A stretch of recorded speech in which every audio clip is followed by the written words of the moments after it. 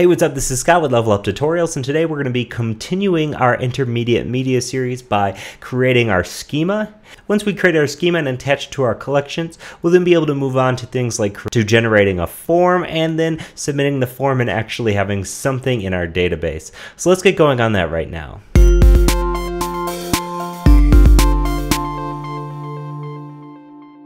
Now, before we get started, I would just like to make sure that you do have the collection2 package and the auto form package installed before watching these next few videos. If you have the package list from the first couple of videos, you should have both of those. If you do not, go ahead and grab collection2 and auto form and add them to your packages file or with the Meteor install command. After you have those, let's get going. Okay, so now that we have some basic routes going, let's go ahead and actually create our collection. Now we're going to be using a package called collection2, and we're going to be using simple schema, which is going to allow us to actually define a schema, which is something that you really can't do without a package like this. Now, what's great about using packages like collection2 and simple schema, which is actually part of collections2, so you don't need to install those separately, is that you can also use auto form generators like autoform, which allows you to really just specify one Blaze template tag and it completely generates the form based on properties in your schema. So let's head to our collections folder here and let's go ahead and add a new collection. I'm going to say new file, and this new file is just going to be recipes.js.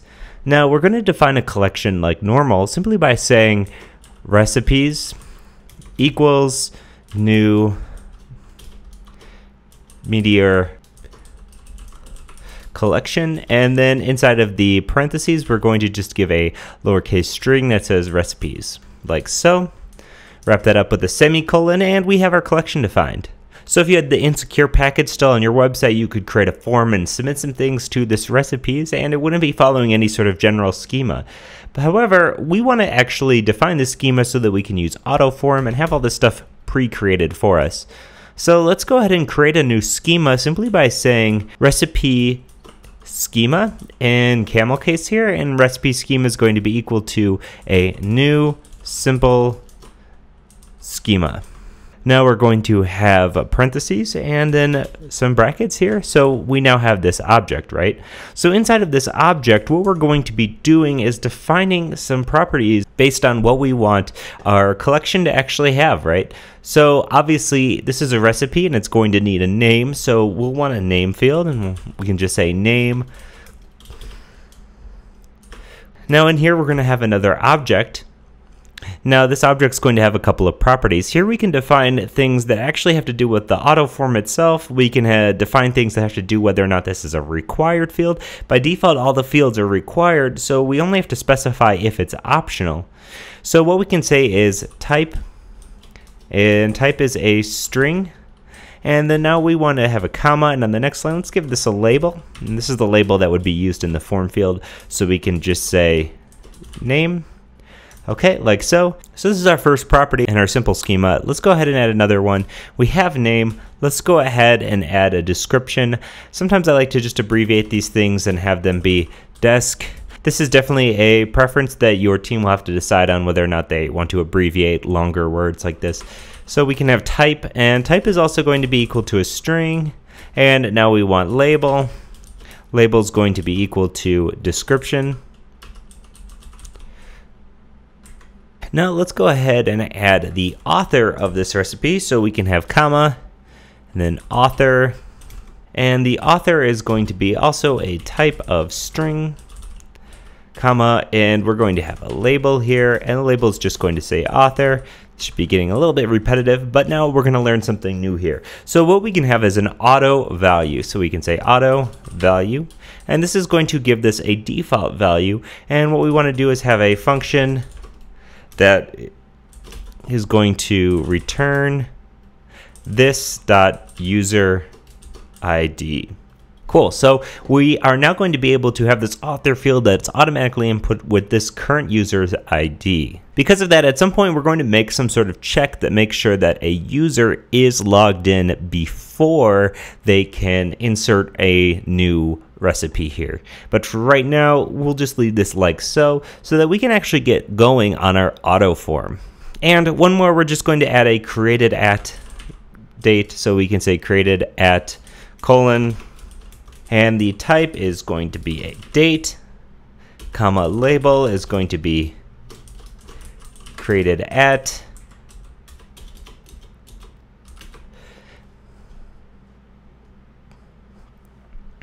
and now this is also going to have an auto value, which is going to be a function here again.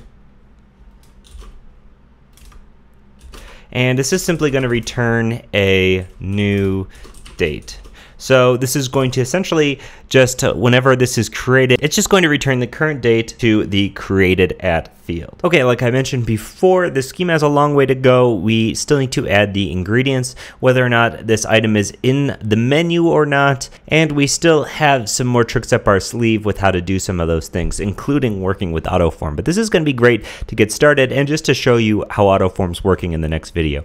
So right now we're going to have one more step before this is complete. We need to attach this schema to our collection. So our collection is recipes. We're going to say recipes.attach schema, and then we're going to pass in the name of our schema, which is recipe schema.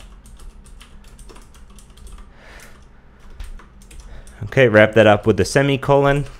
Now, if we head to our site, we haven't done anything in particular, but it's always nice to, after you make a big change, to just head over to your site, refresh, or check out your command line to make sure you're not getting any sort of outrageous errors that you may not have foreseen. Maybe you left off a comma or something like that. For instance, if we leave this bracket out here and try to save this, we head back to our site, we refresh, it's going to crash. Okay, so what's good about this is the error log in Meteor has actually gotten much better recently. So it now gives you a little bit more information saying line 26 on collections.recipe, there's an issue. Obviously the issue's right here. Okay, cool. So we've now created a basic schema and we're ready to go with AutoForm. So in the next video, we're going to drop in a form to our homepage and you're just going to see how powerful something like AutoForm really is.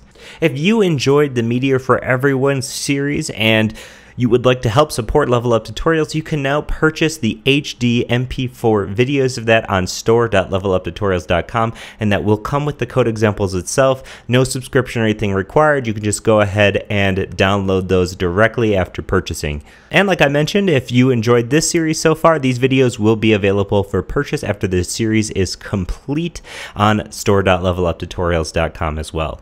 So as always, this is Scott with Level Up Tutorials. If you have any questions or comments, leave a comment in the video or hit me up at Twitter or Facebook at Level Up Tutorials. I'd love to hear from you. Thanks for watching, and I'll see you in the next